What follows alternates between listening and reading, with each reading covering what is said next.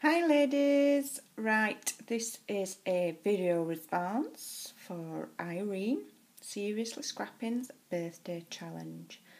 I have decided in my infinite wisdom to make her a name tag, plate thing, whatever. The reason being, if I did an album, because I'm such an amazing crafter, I'm bound to win, and then she'd have to send all them goodies all the way to England, and it'd cost her like $1 million for postage. So I thought I'd give all other ladies a chance and not do an album. And I'm only kidding. I'm quite a slow crafter, so if I'd have done an album, she wouldn't have got it till Christmas.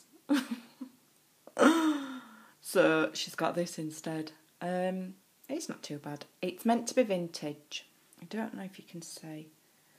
I did a name, Irene, and then I put Seriously Scrapping, which has gone a little bit wrong because I glossy accented it, and I don't know if it's drawn the pen out or what, but if you stand back a bit like that, you can't really tell. It's not prize winning, is it, that? But so yeah, anyway, I've started off with a tag board.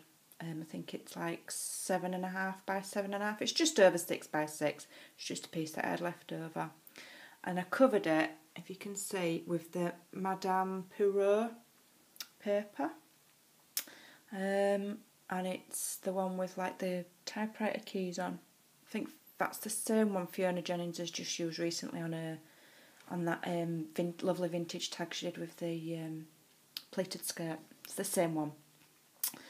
And then I printed out this lady off the internet. I think her name's Lily. So that's why we've got that Lily. It ain't really. It's just a coincidence that there's a Lily bud there. Yeah, Lily, I think she's like some actress or something. She's on loads of websites and Pinterest and what have you. And I just coloured it. I just printed her out in black and white, and I stuck her on with a bit of watered down PVA, and then just put a little bit of watered down PVA over the top. Before I did that, I just coloured her flowers in with a purple crayon. Well, like a lilac-y coloured crayon. Because I don't have any Copex markers or any fancy stuff, so I nicked one of Alexa's crayons. And then I just put some, let's see if you can make it glitter. No. A bit like Stickles, but cheaper, glitter glue type stuff in the flowers in her hair. And then I used these flowers. These are like, they're not silk flowers, you know, artificial. And they were on a big long trail with like, I think it was originally a candle ring. It's got like a candle ring and then it like a big long trail of them. And I picked it up from a charity shop somewhere for like 25p. And so I've cut that up and used them, and I think they're really nice. There's a lily there, look. And it's purple, because I know Irene likes purple. And then there's bits of roses and what have you and what have you. And I've just like put stickles on them all. Except it's not stickles. I think it's like Dovecraft glitter glue or something. And then she's got a little piece of my, because it's a birthday, I've given her a little piece of my bridal applique that come off my dress. Off my very own wedding dress. And these little pink butterflies, I really didn't want to part with them. It's only because it's a birthday. Betsy Doodle's just given me those. She's just sent them me, and they're really, really pretty. I didn't want to part with them, but they just looked so nice. And that big butterfly there has actually got like a crocodile clip on the back, but I've just glued it on. Just fan-shaped some bit of gathered lace just to fill that corner up really, because it looked a bit bare, but I didn't want to just put lace all the way around like a big poofy mess, so that's what I've done. I've put some of this woolly trim at the bottom that I really like, and then that crocheting stuff there is vintage. It's very, very old. So there you go, Irene, proper old English vintage trim that is, and so is the crocheted doily behind that flower. I think that flowers come from Koala Crafts. I think, yeah. I just added another layer behind it, and then obviously see if I can show you. Where am I? There, the doily, and then the little angel stick pin that I made the other day. I decided to put that on. So you can either leave it on or take it off, whatever you want. It's not glued, it's just stuck there. And then I just cut up some diamante bling and put that around the picture to frame it a bit.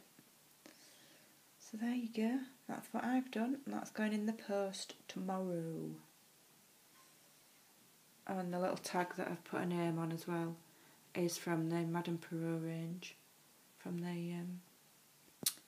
you can get like a pack with, there it is, like a pack with loads of tags in. So it's come from there.